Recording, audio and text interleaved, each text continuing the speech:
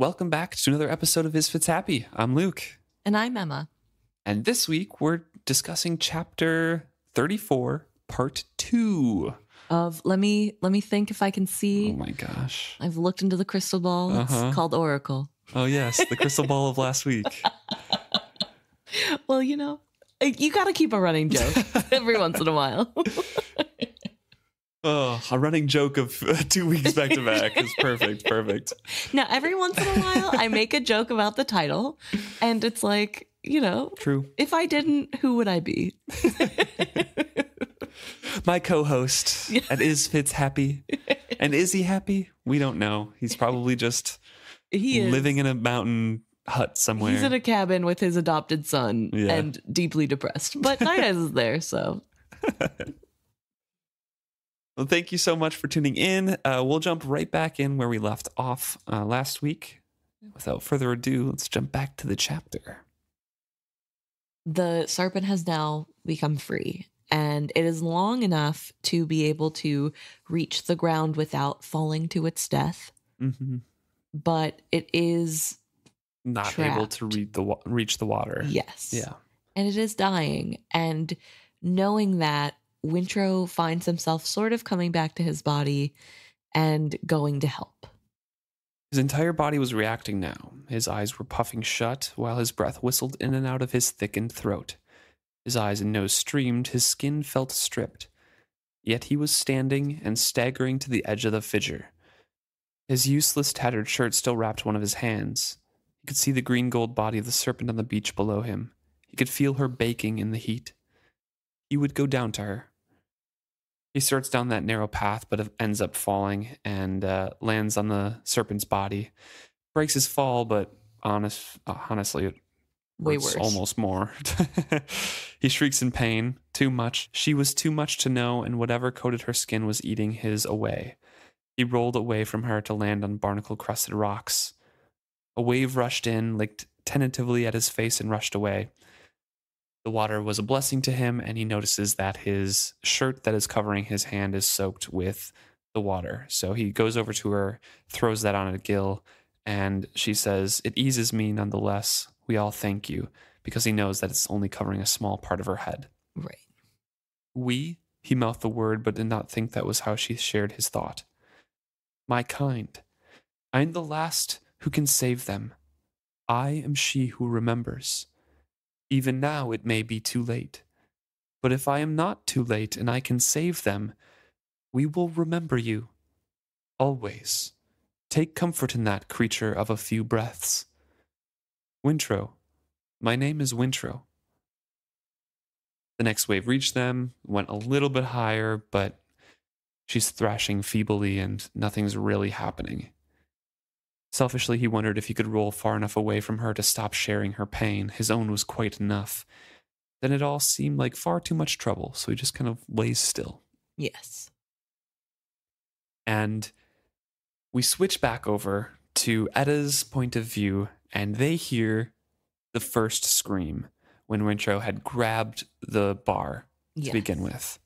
And it's super spooky because it seems to come from nowhere and everywhere all at once. I mean, he's in a cave with a hole at the top of it, so I'm sure it came from one side of the mountain and above, so it's kind of just echoing around the whole island, and I'm sure this is where the others hear it as well. Right. And not only that, but we have Wintrow in a position where he is in the side of a cave that is hidden from view, even if you're in front of it. So it is just naturally camouflaged, I want to say, from what it around the corner from where the main path is. Yes. Yeah. So there's no telling where this is coming from or where he even is. And apparently it's far enough away that they don't see the giant serpent coming out of the hole. So because remember, it's around the headland. Yes, so they're going around a corner. I'm imagining almost like if you're walking along a beach, it's a crescent shape. So they go around the tip of the crescent and it's around the other side. Right. So there's that cliff in the way. Yeah. So anyway, they are not seeing anything, but they are hearing.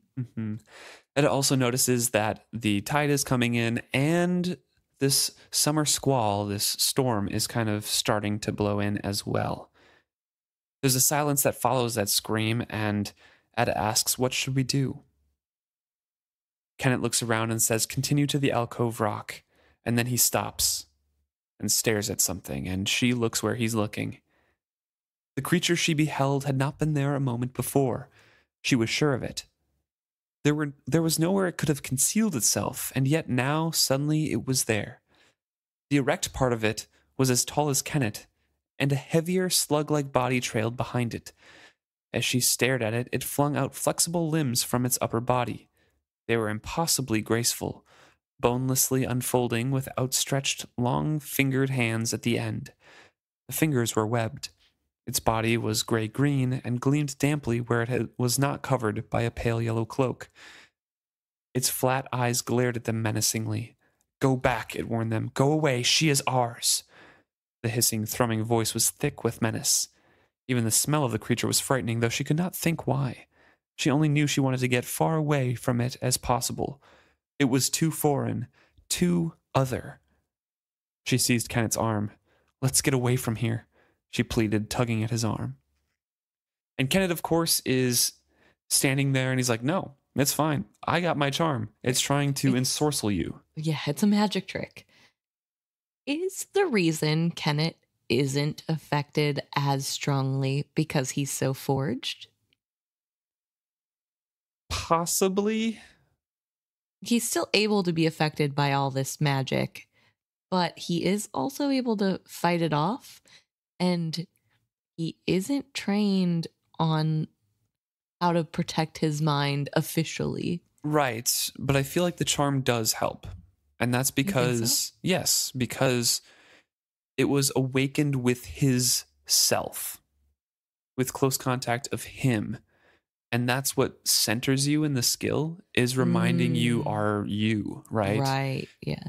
So I think something like Wizard Wood, which holds the actual memories of a person, also the dragon that it is a part of, right? Right.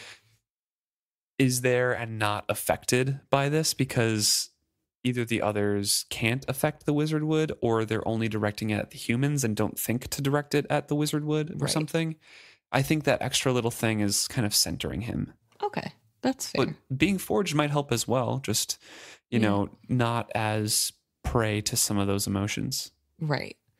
I don't know. That was just a thought I had, a passing thought. But no, I like the centering of oneself through that wooden charm. It does beg the question. I wonder if the live ships can be influenced by skill, but who knows? Etta's trying to listen to Kennit's words, but really can't. She's absolutely terrified, and she finally recognizes the creature's stench and its dead and rotting human, and is just begging Kennit, like, "Please, let's just run. Let's go."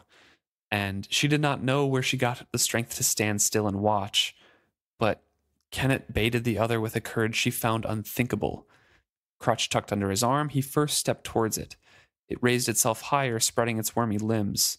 She could see the webbing between its long fingers. "Go back," it warned him. Kennit only smiled and shrugged his shoulders. "This way," he told her, and then starts walking back along the path. Right. And she immediately is like, "Oh, good. He's scared too. He just doesn't want to show it. Obviously, this is a good choice." Well, she doesn't think that, actually. I think that's your impression of it. She's just relieved that they're walking away. She's very impressed with him. She's like, "I can't believe he had the courage to stand there." Well, yeah, I guess. Kennit kept glancing back over his shoulder at the creature. She did not blame him, but she could not bear to look at it. And so she's kind of like imposing her own fears of, like, Kennit obviously feels this scared too, because he's glancing back at it. But Kennet's just looking to see where it turns away, where it's going. Yeah, okay. So I guess I read that whole thing as like, she's like, "Oh my gosh, he's scared too, thank God." Yeah, I think she thinks he is a little bit, but yeah, I think she's also like, "I can't believe he's so courageous" at the same time. Yeah. But it is really interesting that she is so affected by this. I mean, it makes sense, but it does make me wonder. All humans that go there are, except for Kennit. Because he's so special. Yeah. No, it makes me wonder, though, with what she's seeing of the other how much of that is real and how much of that is like glamour. Mm-hmm. And it makes me want to go reread the description that Kennit has after he realizes it's glamour. Because he does say that it smells bad. It just is stinky, not scary Right. smelling. Yeah. And yeah, I don't know. I remember it seeming more like a frog person, and this feels more like a weird slug, scary Mhm. monster. Yeah. So I'm wondering, that's why I wonder. And they could all be different too. That's also true. They're abominations. True. We'll have to see if the first one was also gray-green. Yeah. Well, yeah, Kennit is staring after the other to see where it's going and then says, now we know, and we will beat the other to it because they move pretty slowly. She glanced fearfully over her shoulder. The creature was undulating rapidly over the sand, yet for all its effort, it seemed to move slowly. Again, the wave of terror shook her as the smell of the creature overwhelmed her. She could not still her shaking. Stop being afraid, Kennit commanded her uselessly. See how it hastens down the beach as soon as it thinks we are fleeing? Whatever it seeks to protect is down that way. Come, help me go as swiftly as we can. Kennit, please, it will kill us. Etta, do as I say. I will protect you. Now come. And he takes off down the beach, moving like a long-legged creature, swinging on his crutch as he almost ran. Stone and sand shifted under him, but he compensated. And behind them, they can hear a cry of outrage from the other, and then there are more. And Etta can turn around and see that there are others Yes. on the way and coming. And she's also, as you mentioned before, surprised at how swiftly he can move when he puts his mind to it. Mm-hmm. She's almost like trotting to keep up alongside of him. There's a second scream. That's when he's falling out and landed on top of the serpent. And Kennit blanches and said, "That's Wintrow. I know it is. Wintrow, we're coming, boy. We're coming." Incredibly, he increased his pace. She loped at his side. The others flowed after them, humping their bodies along as if they were walruses. Some carried short, trident-headed spears. Her mouth was dry and heart-hammering when they reached the end of the beach. There was nothing to be seen save the rocky headland rising before them. Kennit glanced from left to right, searching for a trail or some sign. He threw his head back and drew a deep breath. "Wintrow!" he bellowed. No answer. Etta's like, "Kennit, the tide's coming in. The boat will be expecting us." Perhaps Wintrow went back. And then they heard a shriek of pain. Etta freezes, but Kennit doesn't hesitate and wades into the water and starts to go around the headland. And Etta does follow. The others were still coming, and the sight of them kind of paralyzed her with fear. All was dim and gray as she stumbled through the waves after Kennit. She clutched at his sleeve, as much for guidance as to help him stand against each wave. And the summer squall has arrived as well now. So they are in the middle of a storm. They're going through a rising tide, wading into the water around rocks. They don't know what's on the other side. They just know that there's a shriek of pain. Right. Which also would be really hard in the best of circumstances. Right. And now there's rain and it's hard to see. And Kennit has to worry about a crutch, which, like, at this point, do you think he just like has it floating next to him? He's like not even putting it in the ground. I don't know. It's crazy, but they are making their way downtown, walking fast. And they finally see Wintrow and a giant serpent. Yes. Yes. Around the headland was a short rocky beach backed by black slate cliffs. Wintrow's body rose and fell with the waves that washed past him. Next to him was an immense greenish yellow thing. Suddenly it lifted a huge head and her eyes resolved the contorted shape. It was a stranded sea serpent. Immense gold eyes swirled at her. Yeah. So she's now convinced Wintrow is dead. It's useless to wait. They need to get back to the boat. She's hoping that they have not left them. Still kind of under the spell of the others that they must flee. She's terrified of them. Yes. Let's get out of here. And she is willing to leave Wintrow. It is fine. Sorry for your loss, Kennit. We gotta go. And Kennit is not letting them leave. He's pushing forward, saying we have to go get him. He just responded to me yelling. He's not dead. He moved. There was so much frustration in his voice. He sounded almost grief-stricken. And she's like, it's a trick of the waves. But then he shouts, Wintrow, and this time the lifting of the boy's head could not be mistaken. His swollen mouth moved. Kennit, he moaned. She thought it was a cry for help, and then the boy dragged in a breath and cried out, behind you, the abominations. So yeah, Etta is just convinced, like, nope, we gotta go. Yep. I'm terrified. Let's leave. Doesn't matter. Sucks to suck. I guess he's dead. Yep. And if he's not now, he will be. It's fine. And Kennet's like, he can't be dead. Yeah. Yeah, because this is my younger self that I'm going to do right this time, you know? Yeah, this is like his chance to rewrite Ygritte's wrongs. And it is really tense and emotional for Kennit.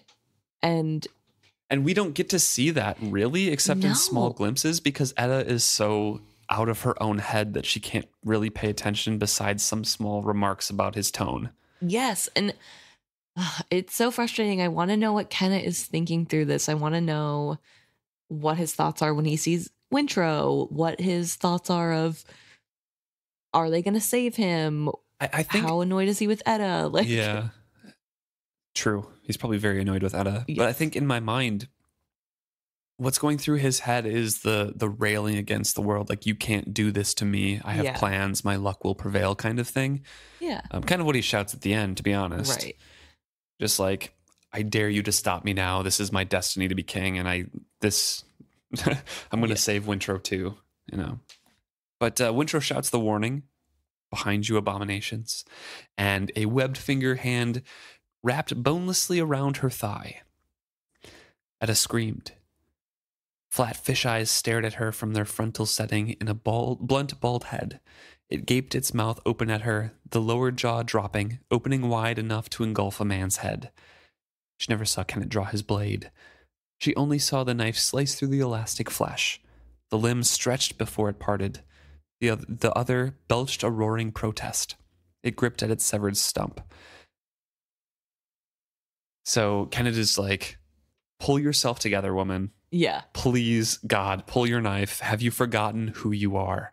He turned from her in disdain to meet the next one. The question snapped something in her, or perhaps it was the feel of her knife's hilt in her hand. She pulls it free, lifts her head to shriek her defiance that strove to ensorcel her, and slashes. So they fight back a bit here. Right. I do find it really interesting that he says, pull yourself together. Do you forget who you are? Because it is really easy to interpret that as nice, I guess, for Kennit. Asterisks. But remember who you are. Yeah. It's a very key phrase there. Yes. Yeah, it does. And that is part of the magic, right? Is that you have to center yourself. You have to think about who you are to keep yourself from being lost. And I think Etta's right that the feel of her knife hilt in her hand helped that too, because that is intensely a part of her. Right. And it does help and it does work. And Kennit's luck prevails in that way. Happening upon the perfect phrase to say to get her to snap out of it, I guess. But they're now fighting the others. The others don't want to fight them, really. No. They want to get to Wintrow and the sea serpent. Yes. They want to prod the sea serpent back to the shore because they want to keep her. As they say, whatever comes from the sea does not leave the island. Mm-hmm. You cannot steal our oracle. She is our goddess. What is found on Treasure Beach must always remain. They surrounded the serpent. Some lifted menacingly the short jabbing spears they carried. What did they think to do? Slay the serpent? Hurt it somewhere? Whatever they intended, Wintrow was bent on opposing them. He had dragged himself to his feet, but how he could stand, Etta did not see. His body was swollen like a sea-claimed corpse. His eyes were slits beneath an overhang of puffy brow, but he opposed the waves to slog around the serpent and stand between her and her tormentors. He raised his voice. Abominations, stand back. Let she who remembers go free to fulfill her destiny. His words rang oddly, as if he spoke by rote in a language he did not know. The wave nearly knocked him down. The lift of it raised the serpent's bulk. Her coiling tail found purchase. She slid a short distance toward the sea. A few more and she would be gone. So, weird words that Wintrow speaks there. Yes. He's I don't want to say that she is speaking through him because I don't think that is possible, first of all. I think that he is so detached from his humanity at this point that he is just trying to remember how to operate things. And he is operating from a point of, I am outside my body. She is all that matters. And also kind of thinking like, I am part of her life. Yeah. I think I view it a little similarly, but there's a little difference too, in that I think that there's definitely some manipulation going on from the point of She Who Remembers in some way. Like they're connected Maybe a because she's little bit. sharing.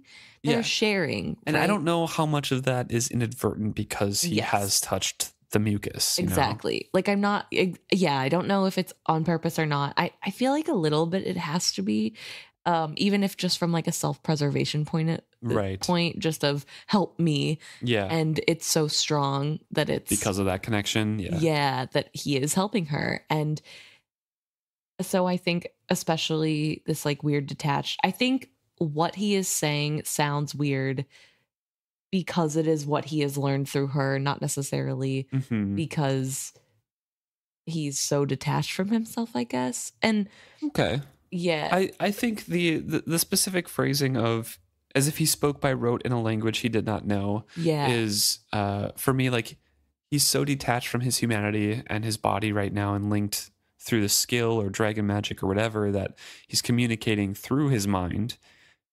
So using his voice like this right now is tough for him because he dove so headfirst into this, skill stream or trance state, Yeah, fair enough. Yeah, I don't really know. But Etta's watching this whole thing, and as the others kind of come forward, he grabs his knife, tries to grab his knife and get down into a fighter's crouch, and that startles Etta back. It's like, I'm standing here not fighting anything with my knife in hand, and I'm not helping him? What am I doing? Yeah, so I thought this was really interesting. This and later when she's holding on to him in the boat. Do you think Etta might have a little bit of feelings for Wintrow? I don't think so. Not beyond a friend. Okay. Really? Yeah. I think because she explains it later too that this is like her first friend that she's ever had. Yeah. So it's just kind of confusing and it's like, what am I doing? I do like this kid. So okay. Why am I just watching? Right. And I don't want to make it seem like the only option is for a man shipping and a them woman. together. Yeah, they have to have feelings. No, but Wintrow obviously has feelings for her, Yes. but I think Etta just thinks of him as a friend. Okay, yeah, that's fair. And seeing him, well, especially because she sees him doing what she taught him. Right. And that really snaps it back of like, wow, that simple act right there.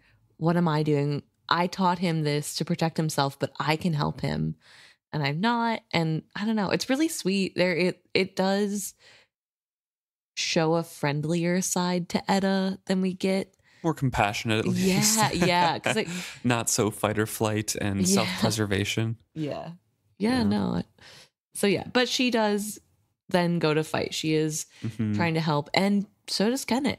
Yep, Kennit appears at her side afterwards as well.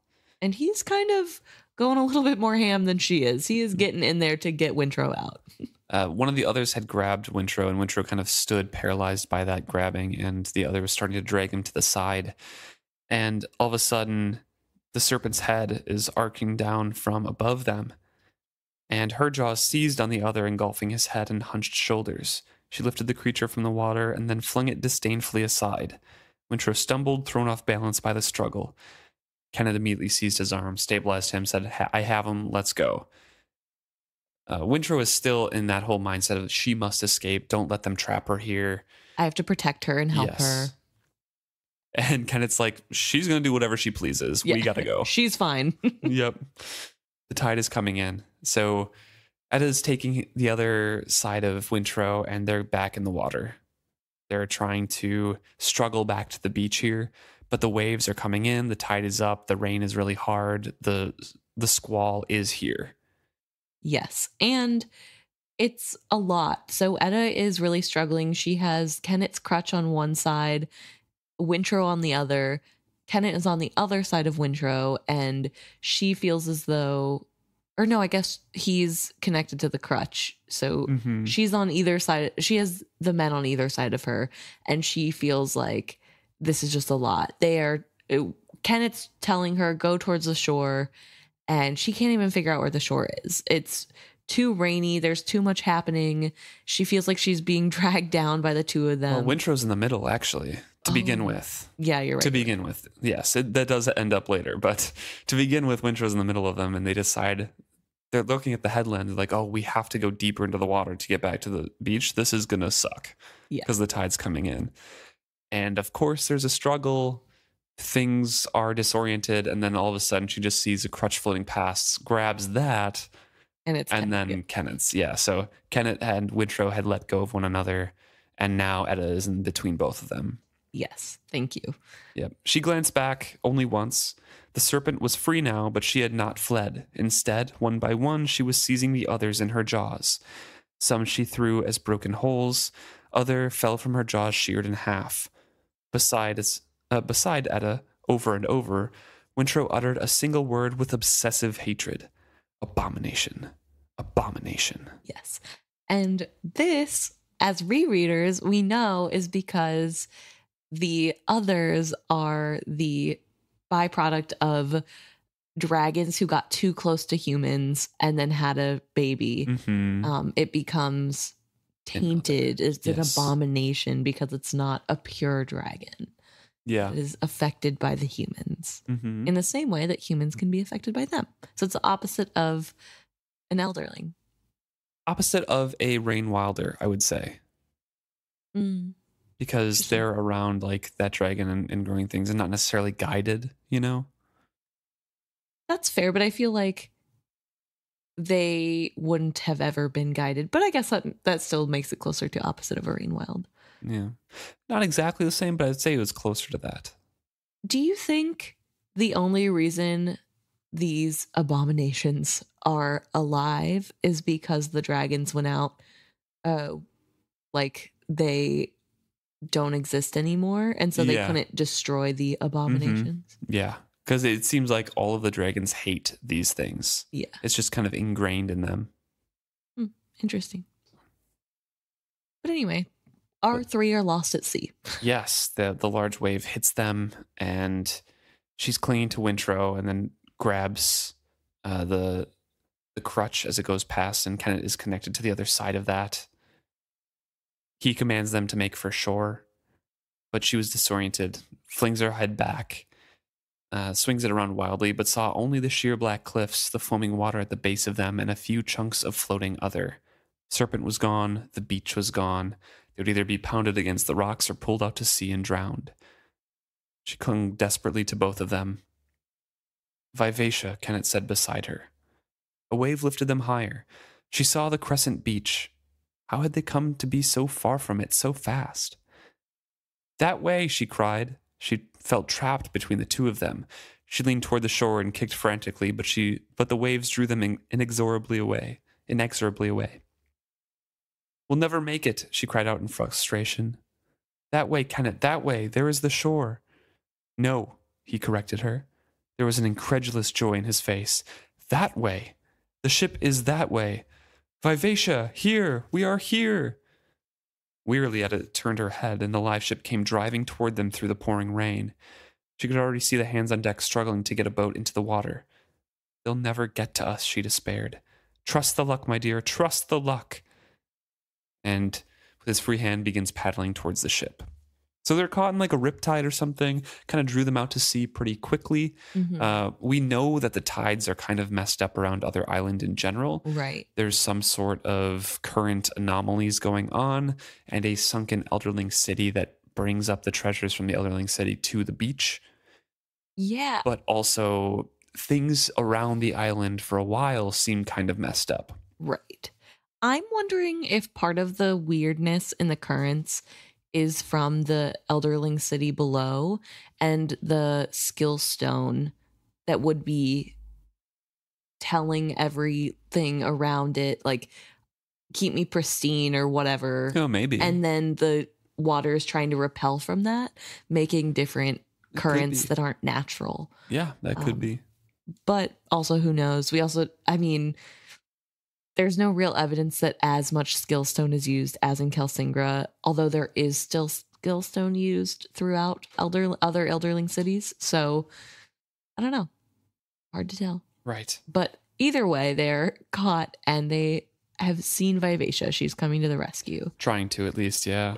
And we switch back over to Wintrow again, who is not much help for telling us what's going on because... Dimly aware. He's dimly aware, but he is now on the ship, or a boat, I guess. So a rescue boat has come to get them off of Vivacia to get to them more safely, I guess, than she could, or quicker. And he is dimly aware of what's going on. There's a man telling him that he has to stay alive, and a woman telling him to stay awake, shaking him. The man kept yelling at the woman to keep his face up, keep his face out of the water. He's drowning. Can't you see? So they're still kind of like floating in the water at this point, I think. Yes. And then eventually get into a rescue boat here. But he can't, he's not really aware of anything, but he's so connected to the memories still of the serpents. He remembered so much. He remembered his destiny, as well as recalling all the lives he had been before this one. Suddenly it was all so clear. He had been hatched to be the repository of all memory for all serpents. He would contain them until such time as each was ready to come to him and with a touch renew their rightful heritage. He would be the one to guide them home, to the place far up the river where they would find both safety and the special soil from which to create their cases. There would be guides awaiting them at the river to protect them on their journey upriver and to watch over them as they awaited their metamorphosis. It had been so long, but he was free now, and all would be well. So he's in She Who Remembers Thoughts at this point, remembering what she remembers. And this is where that rescue boat kind of pulls up alongside them, said, get Wintrow in first. He's unconscious. Right. Also, I do just want to take a quick pause. Whenever She Who Remembers says, I'm She Who Remembers, that is like a big moment because as first-time readers, I guess we kind of skipped over it because we're not first-time readers, but I was just thinking, as first-time readers, this is who the serpents are looking for. This is why they can't find her. This is why they're dwindling. Something has happened to not naturally keep them away.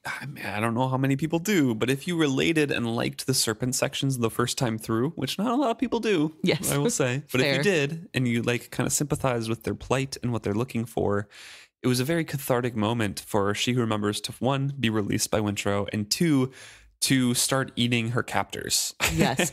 And not only that, abominations. And not only that, but we finally get the answer to what the serpents are looking for. What is She Who Remembers supposed to be bringing them towards? What is going on? And here we have Wintrow fully enmeshed in those memories so that we can learn finally what's going on. What the next steps exactly are. Yes. And so we get the little hint. We now know how they turn into dragons, what's going on. However, there's still the questions of how is that going to work now? Is there a place for them to turn into serpents or from serpents to dragons? We still don't know, but we do know the big missing key, why they're lost. Exactly. And so this rescue boat pulls up beside them. They get Wintrow in first. They relay the information that the serpent brushed him. A confusion of movement and then pain. His body had forgotten how to bend. It was too swollen. They can see that the serpent is kind of right beneath them. So they're like, hurry, get them inside this rescue boat quick. So they pull him out of the plenty and into the lack, and they dropped him onto something hard and uneven. He lay gasping, hoping his skills would not dry out before he could escape. What is that stuff on him? It stung my hands. Wash him off. Get that stuff off him, someone advised. Let's get him to the ship first. I don't think he'll last that long. At least get it off his face. Someone scrubbed at his face. It hurt. He opened his jaws and tried to roar at them. He willed toxins, but his mane would not stand. It was too painful. He slipped back from this life into the previous one. This also reminded me of something I wanted to talk about, that there's just so much happening that I sometimes forget. But there's a lot of blood being given to this serpent from Wintrow. Not on purpose, obviously, but when he was working on those... On the bars? Yeah, on the bars of the jail. The backs of his hands were bloody? Yeah, his blisters reopened and he got blood over there, and then his skin is being wiped away from the acid of this slime that he's getting on him, and he keeps touching the serpent with that. And so I feel like there's a extra mingling happening, and that could also be why they're connecting so strongly, especially because his hands were open wounds. Right. And we know how powerful blood is. We were reminded again this chapter how powerful that is by Vivacia in the very beginning of, I shared blood with Kennit, that's why I have his memories. And so here, where he's bloody, I feel like that is also part of why he is so enmeshed with She Who Remembers and why they're so entangled. And there is some sort of... So her memories are very potent.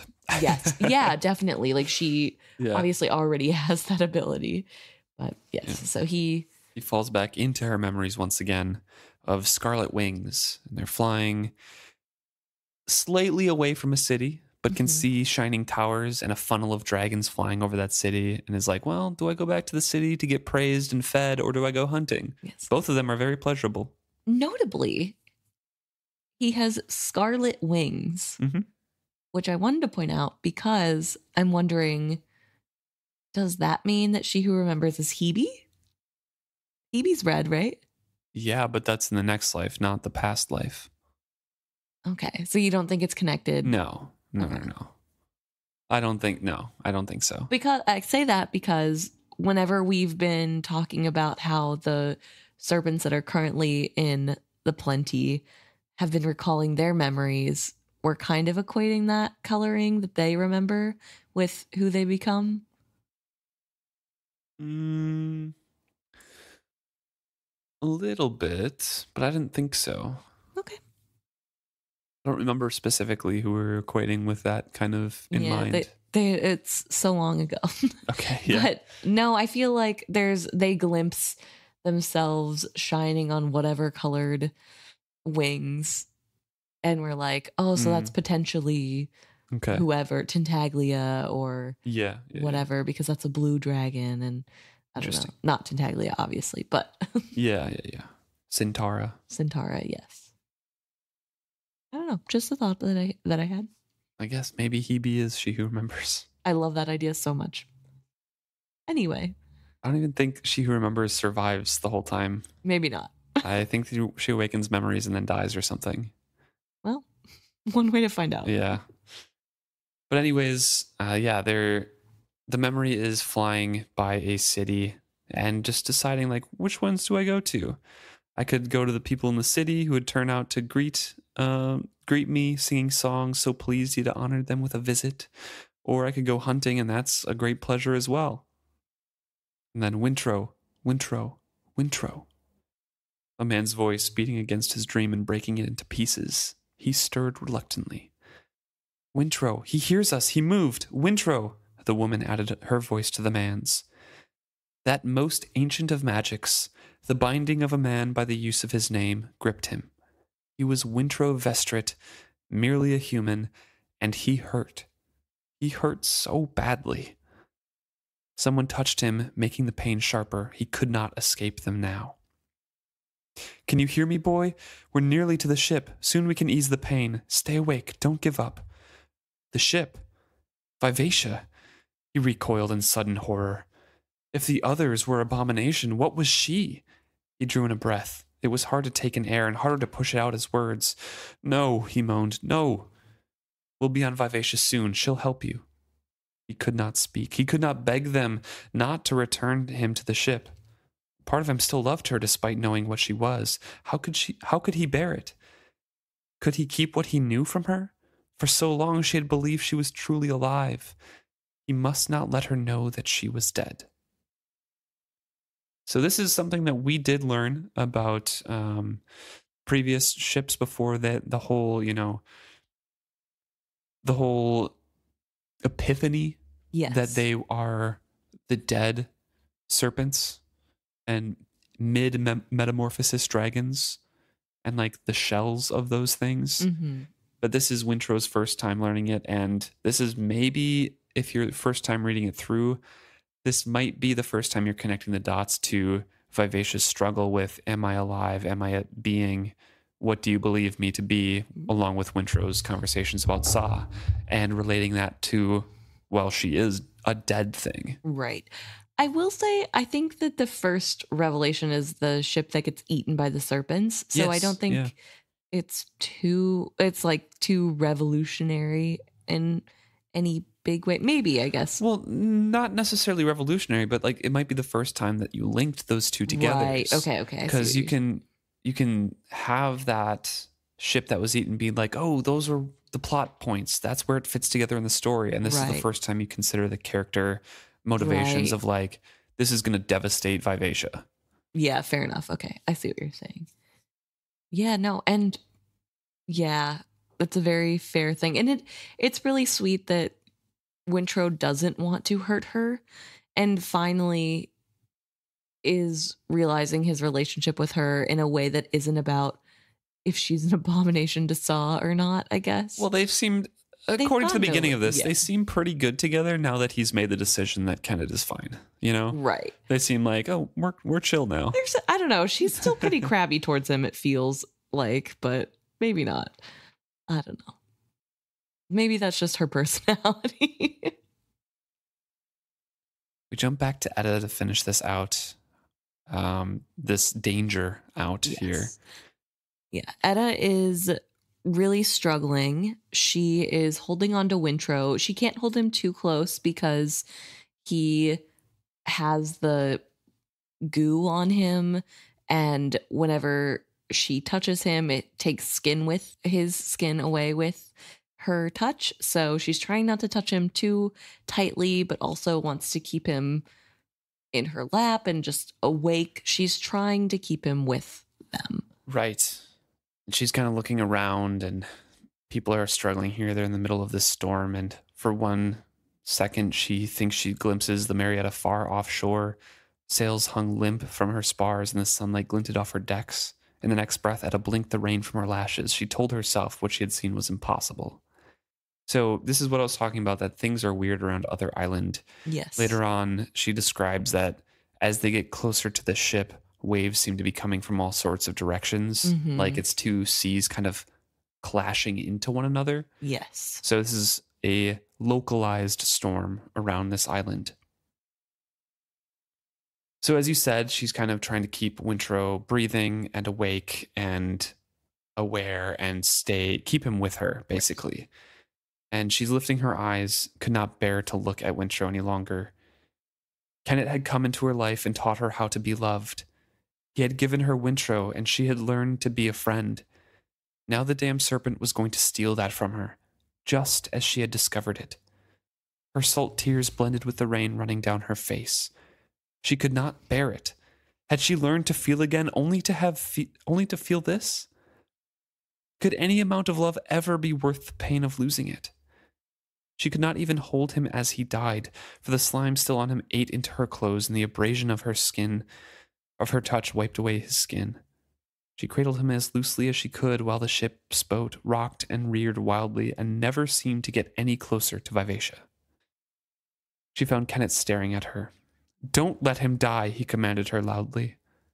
She felt impotent. She could not even tell him how helpless she felt. She saw him crouch and thought he would crawl toward the boat to help her somehow. Instead, he suddenly stood, peg and foot braced. He turned his back on her and the rowers and faced into the storm that opposed them. He threw back his head to it. The wind flapped his white shirt sleeves against his arms and streamed his black hair out behind him. "No," he roared into it. "Not now. Not when I am so close. You can't have me, and you can't have my ship. By Sa, by El, by Ida, by the god of fishes, by every god nameless and not, I swear you shall not have me nor mine." He held out his hands, his fingers like claws, as if he would grapple with the wind that defied him. "Kennit!" Vivacia's voice roared through the storm.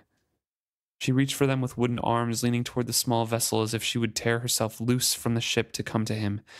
Her hair streamed away from her face. A wave hit her, and she took it deep enough to send green water streaming across her deck. But she rose from it, and as she came up from the trough, her hands still reached. The storm she battled threatened to sweep her away, and yet she yearned toward him, mindless of her own safety. "I shall live," Kennit bellowed suddenly into the storm. "I demand it." His one hand gripped his other wrist as he pointed it into the storm. "I command it," he roared. The king worked his first miracle. So this scene is, what I just read is kind of just setting the scene, to be honest.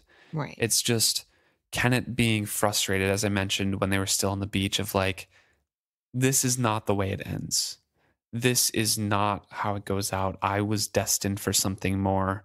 I'm not going to die. My ship isn't going to die. I have much more to accomplish. Right.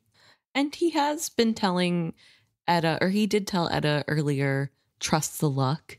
Right. When he saw Vivacia, and then here and now it's very real that Wintrow is dying, and it's very hard to get to Vivacia, and he's just really having a moment. I want to be in his point of view to know what prompts him to act like this in front of other people, I guess. I can see these thoughts happening in his mind, but it's kind of crazy that he does this in front of others. Yeah. I don't know. Like, it just, again, I don't want to say it feels out of character. It just feels like an interesting choice. Well, if it works, he's a godly hero. If it doesn't, they're all dead anyways. True. Yeah. But also, what is with him holding on to the charm? It's by his luck. True. I was wondering if maybe it had been whispering, "You're gonna die." So he was holding it to shut it up. Could be. That's what really sent him over the edge of, I'm not dying. True. We'll never know. Well, the king worked his first miracle. From the depths of the very sea that opposed him, the creature rose to his command. The serpent rose at the stern of the vessel, adding a roar to his. Etta shrank down, and the sea serpent, vast beast though she was, bent her head to Kennit's will. She made deep obeisance to him as he stood in the bow defying the storm. He turned toward her at the sailors' voices. Face white and taut, he pointed at her wordlessly. His mouth was open, but either he said nothing to the creature or the wind blew his words away. Later, the rowers would tell the rest of the crew that however it was he commanded her, it was not for human ears to hear. She set her broad serpent's brow to the stern of the boat and pushed. Suddenly, the small boat was cutting through the water toward the Vivacia. Kennit, exhausted by this display of power, sank suddenly down to his seat in the bow. Etta dared not look at him. His face shone with something, an emotion that perhaps only the god touched could feel. This is crazy coincidence. Yes, I know. Like, all I can think is, Kennit for sure is just open mouth staring and pointing at this. Yeah, he's just like, what? He is not commanding it to do anything. He's not. I tried to like play with the idea that maybe he was like, get us back or something, even in his head. But I truly believe his open mouth point is a look of dumbfoundedness. Yes, and me too. Because it ends up working out fine and the serpent ends up pushing them to safety, everybody's like, whoa, King Kennit, he's so amazing. Well, and he believes in himself too. Yeah, he believes it. Why wouldn't he? Yeah. He believes in himself. He commanded the serpents. With less. And it worked. Yeah. And I don't know. And all of this because Wintrow made choices. Wintrow should be king of the pirates because he's the one doing all the actual stuff. I don't know. Do you think it's just Wintrow's connection with the serpent that makes the serpent save him? Yes. Interesting. Because the serpent was like, sorry, I killed you. Ha ha ha, I'm gone. Yeah, but that was also at the start when Wintrow kind of was going to leave it for dead anyway. True. And then it made more effort to defend the serpent. And kept helping. And it did say, I'll remember you forever, breathless, you of little breath. And he's like, my name's Wintrow. That's true. Yeah, I settled on that as well. It's just the connection with Wintrow. I also played around in my mind with it could be Wintrow's shared connection with Kennit through Vivacia and, Kennit's plea and Wintrow being like, save me and save Kennit. Kennit is a man of Psi, believe in this man or whatever. Right. And kind of all those pleas together pushed the serpent over the edge to help. But yeah, I honestly just think it's the connection with Wintrow. So yeah, I think at the end of the day, it's just that. Yeah. And I mean, it's hard to tell because we're not back in Wintrow's point of view. It's hard to tell if Wintrow was pleading or anything. Yeah, if he said, please help us get back, or thought anything at all, or if the serpent just recognized the situation. Because again, it is an intelligent creature and can probably figure out what's going on. But either way, it has helped. And Kennit looks like a god. Yes. And Etta is in awe. And also I feel as though it kind of gives the vibe of she's this feeling, man now? yeah, she's kind of ashamed of looking down on him, or maybe not looking down, but doubting him in any way. Right. Because clearly he is God touched. Where the serpent is touching the boat is starting to fall apart, and the serpent is just forcing this boat through the waves. Not like riding along top of it. It's just like, we're plowing you through the ocean to get to the ship. Right. The Vivacias plunged doggedly toward them, and there was a moment when the two oceans seemed to collide in turmoil. There was no pattern to wave nor winds. The breath of the world lashed them, threatening to snatch the clothes from their bodies and the hair from their heads. Etta felt deafened by the onslaught, but the serpent inexorably pushed the tiny boat on. Then they were suddenly in the same wind and the same current. Joyously, both sea and air caught at them and conspired with the serpent to bring them together. The wind and current that Vivacia opposed swept their small boat toward her reaching arms. Vivacia took a wave hard. But as Vivacia came up, it had swamped her briefly. Her great arms cupped and held the helpless boat. She rose from the wave with it clasped to her. Etta had never been so close to the figurehead. As she bore them up out of the deep, her voice boomed out over them. Thank you, 1,000 blessings upon you, sister of the sea. Thank you. Silver tears of joy streamed down the live ship's carved face and fell like jewels into the water. Now they are saved. Are these silver tools skill? Pure Tears? skill. Yeah, it's art. Yeah. I don't think so. Okay. Maybe skill touched or something, because like wizard wood has skill in it, but I don't think it's like pure skill or anything like that. Okay. Also crazy she can cry. Yeah.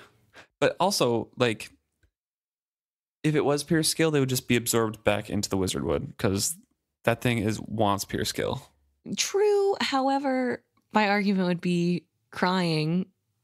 Your body wants water, and whenever she's you cry, got a lot of salt water absorbed into her wood. Okay, sure. She could squeeze some out.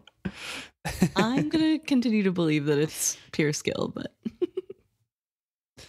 well, they get up into Vivacia's hands, and for as the crewmen reached down to lay hands on Kennit, and haul him on board, the great green and gold serpent rose from the storming depths and gazed upon him. Yeah, I'm sure it gazed upon Kennit only. Etta felt gripped by that whirling gold stare. She looked into the depths of the creature's eyes and almost knew something. Then the creature roared one final time and sank back into the suddenly calming depths. So yeah, everyone on that small boat was raised into Vivacia's hands, and then the serpent, of course, rises up and stares at Kennit, because Kennit is the one who commanded it. Right. It's definitely looking to make sure Wintrow got on. Right. Etta felt herself and Wintrow cradled in the ship's hands as Vivacia let the useless pieces of wood fall away. The ship herself lifted them to where eager hands gripped them and pulled them aboard. Gently, gently, Etta cried as they seized Wintrow from her arms. Bring fresh water, cut his clothes away, pour over him water and wine, then... Vivacia suddenly cried aloud in wonder. She clasped her steaming hands together as if she prayed. I know you, she cried out abruptly. I know you. And Etta passes out. Right. So the reason Vivacia screaming out that she knows And the has serpent. steaming hands. Yes, it's because she touched Wintrow and the slime, the goo. From the boat too, yeah. Yes. Also the boat. I figured it was probably more from how covered Wintrow is. But either way, she has touched the poison that gives serpents their memories. Yeah. And she recognizes the serpent. And herself. And herself. And before Etta passes out, we have Kennit there to cup her face and say, I have it from here. Then she passes out because he'll take care of it. Kennit had followed Etta's advice about Wintrow for lack of any better. The boy, loosely wrapped in a length of linen, now slept in his own bed. Breath whistled in and out of him. He was ghastly. His entire body was so swollen as to be almost shapeless. The skin had blistered and bubbled up from his body. The slime had eaten through his clothing and then melted skin and fabric together. In washing him, great patches of his skin had sloughed away, leaving raw, red stretches of flesh. Kennit suspected it was good that he was unconscious. Otherwise, the pain would have been terrible. Kennit rose stiffly. He had been sitting at the foot of his bed, and now that the storm was over, he had time to think things through, but he would not. Some things were not to be carefully considered. He would not ask Vivacia how she had known that she must abandon her post in Deception Cove and seek him out. He would not question what the serpent had done. He would not try to change the groveling deference the crew was currently showing him. There was a tap, and Etta entered. Her eyes went to Wintrow, then back to Kennit. I have a bath waiting for you. And then her words halted. She looked at him as if she did not know what name to call him by. He had to smile at that. This is like the best day of Kennit's life. Yeah. Because, I mean, and not just because of the power it afforded him, but because to him, this is true recognition of the world that he is destined to be great. Yes. He truly thinks he commanded that serpent. Yeah. Maybe not like,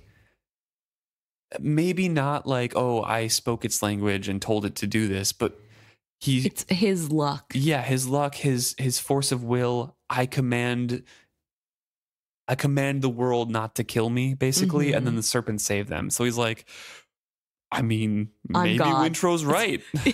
Maybe I am God.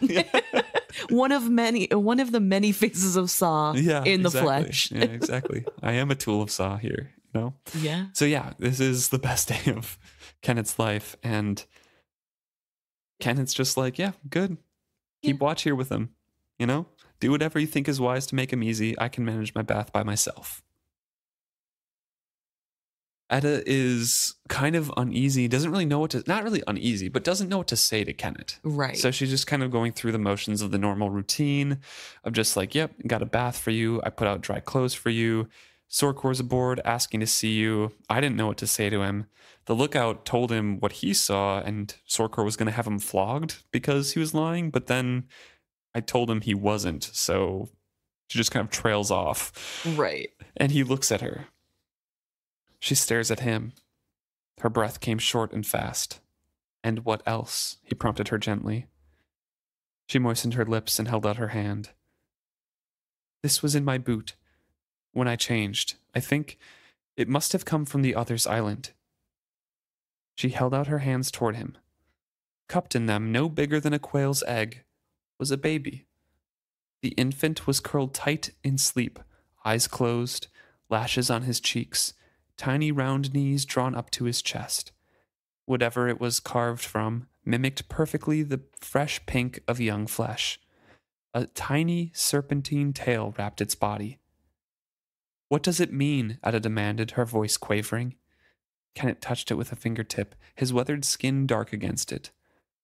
I think we both know, don't we? He asked her solemnly. And Etta is pregnant. Is she? Yeah. I thought she gets pregnant after this. I didn't know she's currently pregnant. I guess we don't know for sure. Okay. Like, I thought this was like the push she needed to be like, it's time for a baby. Oh, right, because she still has the navel thing. Yeah. That's probably. Yeah. Okay. Maybe not. Maybe she is. We'll find out. But the second miracle. yeah, literally. Oh, man. A lot happens in this chapter. It does. It's so much, but it's so interesting in a way that sometimes the long chapters aren't. This is a long chapter. Are you kidding me? This is almost 30 pages. It's interesting. A lot of the other long chapters, gotcha. Similar in length, are a little less interesting, though just as dense. Yeah. And I found this a lot more. Because it's action. Remember, we talked about this. It's something is happening and it's like an action scene. So it doesn't feel as long when your politics, talk, emotional character moment, switch perspectives, different location, intro to the location, politics, talk, character moment, switch again. This is just back and forth, back to back to back. Like, what's going to happen next? Yeah. So. Yeah. Very good chapter. Very much appreciate this one. Yeah. Things, as we've kept mentioning it, things are kind of wrapping up. There's probably 6 more chapters. I think the total of 40. And next one is 35. So yeah, getting close to the end here. Next one, we jump over to Malta point of view again. And since months have passed, they are in the Rain Wilds at that point. Yes. And she is on the mend as well. Which kind of, perfectly lines up in a plotted out novel kind of way. Both Malta and Wintrow get injured. They have time to recover. And now they can go back on doing things. And there was some sort of danger in there. Yes, exactly.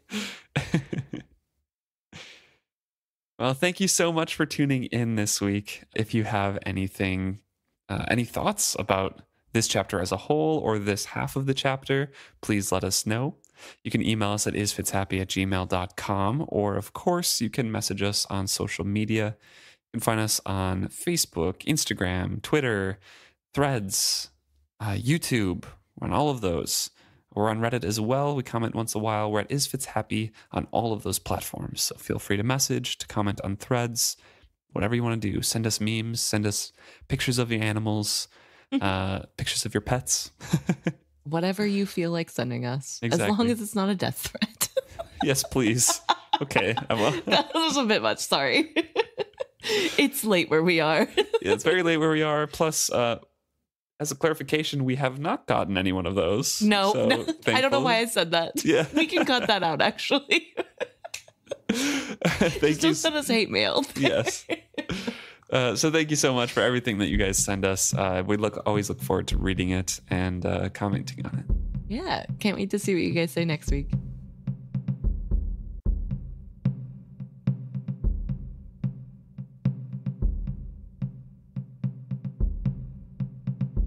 Okay, now we're back to, or up to, my favorite part, which is hearing what you guys have to say and your thoughts on the episodes and the series.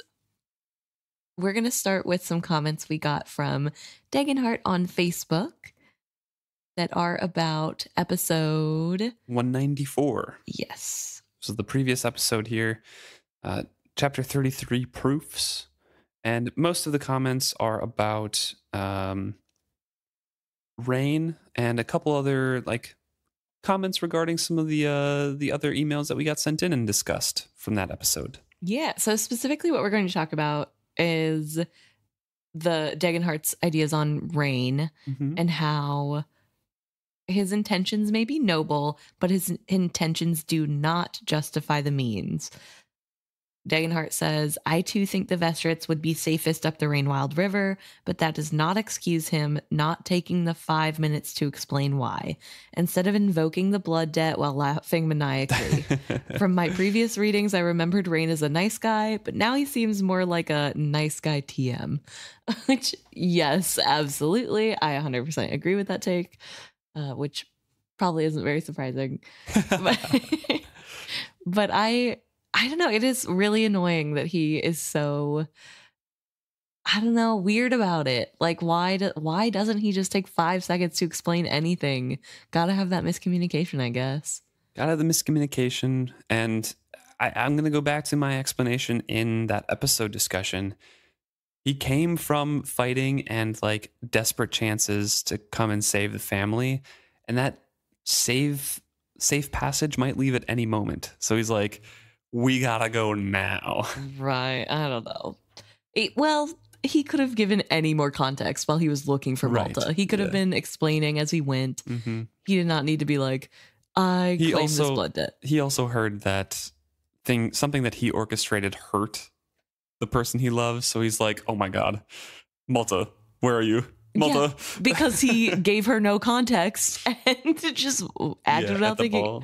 Yeah. So again, he should feel bad. Rom-com stuff, baby. Yeah. He also doesn't feel bad enough, in my opinion. Also, how do you know that? How do you know that, huh? I think you just like to hate him. Well, I'm a hater. So. Thank you, Degenhart, for that. Thank you. And also, just a quick shout out, because Degenhart said the real reason why I was reading this book is my fiercely burning hatred for Barrel Guy, which is true.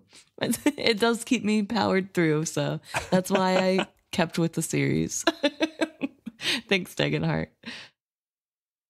We also got an email from Mati. I think I'm pronouncing your name correctly. Yes, hopefully. Matthias, thank you for messaging us. You're a new fan. You're on episode 50, so you'll hear this in 140 episodes. Yes. About. Thank you so much for writing in. Hope you have some theories by the time you hear this that you can share with us. We're excited to hear them. And then finally, we are going to end on email from listener Jonas, who is talking about the section of last week's episode that has a content warning on it. So before we get into it, content warning, this will be talking about what happens to Althea and the sexual assault that happens there. Obviously, it's not going to go very in depth because it's just about our discussion. Yes. So we won't be really talking details, but it is about that topic. So if you do not want to hear about it at all, totally fine. We are done after this. Yep. You are not missing anything. So be good to yourself. Yeah, thanks for tuning in if you're turning it off right now. Yes. But now we're going to talk about the email. So Jonas wrote in to talk about how this section of what happens to Althea is a really good example to them about how good of a writer Robin Hobb is, that it doesn't feel like what is happening to Althea is gratuitous. It's more realistic, and it really is uncomfortable. It's uncomfortable to read, and it is it's done so well that it hurts good in a weird way, you know? Yeah. Of like, it's just hitting that spot of being realistic enough to where you're feeling for the character and you are happy that she prevails and that she gets, the upper hand. And Jonas mentions that he can't imagine being in Althea's place where she finally breaks off her attacker's teeth and doesn't just run away. Like, that's what Jonas would want to do. That's what I'd want to do. Yeah. And instead she stays and she makes a bigger point and handles him competently, drags him up on deck. Yes. And in doing so, gets the upper hand for all the other people on deck and gives herself a better reputation and shows that she is capable to these less than stellar men that she has to work with. And Jonas says that, honestly, I think her anger just outweighed her fear as soon as he was down, and that's why she did what she did. Yeah. Which, I mean... I would agree. And, obviously we know why she was angry, so... I don't know. I think it was really well said, just that it's a hard topic, but it is done really well. Mm-hmm. The other part of his email is discussing what happens on deck. Jonas thinks that Brashen giving the opportunity to the first mate to take control feels kind of bad, but maybe it's just the chain of command on a ship. I don't know about that. I kind of disagree with it. Even Brashen seems to kind of apologize for that moment of overstepping. Right. Because I feel like it would be Lavoie's... If it seemed out of hand, it would be Lavoie's job to then step in, and then it would be Brashen's job to step in if it was still an issue, and not Brashen kind of overstepping and being like, hey, take care of it and take it off of Althea's hands. But Jonas also kind of talks that, yeah, it feels bad for Althea, but, maybe it's fine. And the actual act of Lavoy kind of conceding Althea's authority over the situation did feel very cathartic, though, at the same time, which definitely I agree with. It kind of gives her that extra respect of you can handle this, right? And she's like, yeah, definitely. And she does. Yeah. So very good points brought up. Yeah, Jonas says that she's grown a lot already since we first saw her, running up and down the decks of the Vivacia, defying Kyle every chance she got. Which is true. She was not a sailor when we first saw her. She thought of herself as the best sailor ever. And she was getting scolded for just redoing the cargo in the hold, like how her father taught her instead of how the captain wanted. Right. And didn't do anything else that day. I have a question. After seeing this, it did make me have a question. Do you think this version of Althea would have gotten along with Kyle? No, because I think deep down Althea will always see somebody coming in and taking over for her father as taking over for her father and stepping into his place, And I think she would always kind of resent that. But would she have defied him as openly? Would he have had as much of a problem with her? I don't think so. I don't think they would have been tolerable to one another, but I don't think they would have liked one another either way, because Kyle doesn't like women. True. Women in places of work, I guess I should say. And Althea doesn't like chauvinistic men. Fair, yeah. So, and dickheads. She doesn't like dickheads either. So it's that handshake emoji of not liking each other. Yes, exactly. So I think they could have tolerated the sailing trip that they did, and things could have worked out better, and they wouldn't have had the spitting hatred at one another, and she would have been locked in her room. But I still don't think they would have liked one another. I think he still would have kicked her off the boat. He was going to put Wintrow on no matter what. I don't think he would have kept, and maybe he would have kept her until Selden was old enough to take over. Yeah. I feel like something like that would have happened more so, because if she was amenable, if she was somewhat competent, then he wouldn't have had as much of an excuse. But the whole shouting match made Ronica convince Ephraim to sign it over, Right. Well, not just that. It happened before that. Yes, but, just the whole defiance that she had been giving Kyle for a long time before the book even started. Right. It was what convinced Ronica to be like, no, this is what's best. So, yeah, I don't know. Interesting topic. Yeah.